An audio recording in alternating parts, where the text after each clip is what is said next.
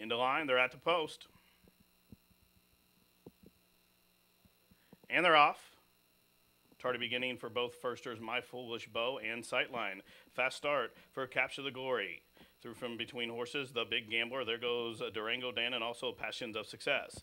Down the inside, My Foolish Bow rushing up to the inside. First time starter for Brad Ray, making good progress up the rail as the field down the backstretch. And Capture the Glory, bet all the way down from 15 to 1 to 5 to 1, shows the way in front by 2.